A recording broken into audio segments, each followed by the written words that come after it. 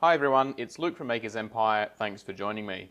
In this quick video, I'll explain what the empty layers error is and how to avoid it.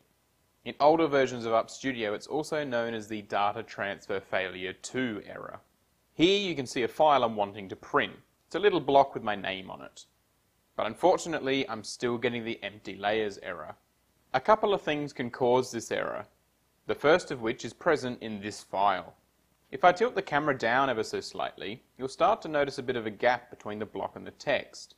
Because the 3D printers work by putting layers upon layers, when it gets to that spot, it'd have a gap and would detach and most likely get stuck to the nozzle.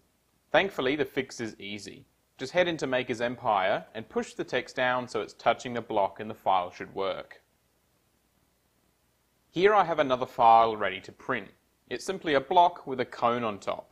And as you can see, it's definitely touching the block. Unfortunately, we're still getting the empty layers error message. This is being caused by the cone, and in particular, just how skinny and narrow it is. To fix this, simply widen the base of the cone and it should work. To finish off this video, I'm going to go into a bit of detail about why the cone is causing this error. If you're not interested, then that's all from me, and thanks for watching.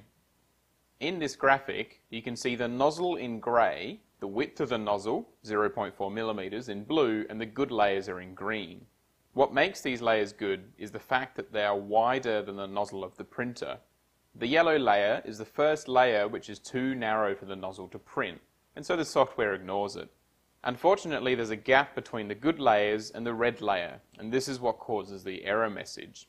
The solution is simply to widen the cone shape. This graphic shows a file that doesn't have the empty layers error. Like before, we have the nozzle in grey, the nozzle width in blue, and all the good layers are in green. The layer in yellow is still too narrow for the nozzle to print, and so the software will again just ignore this. However, because there is no layer above it to consider, the software is happy to just ignore the single yellow layer and continue on. Thanks for watching. If you'd like to learn more about Makers Empire and our 3D printing learning program for K-8 schools, check the video description below.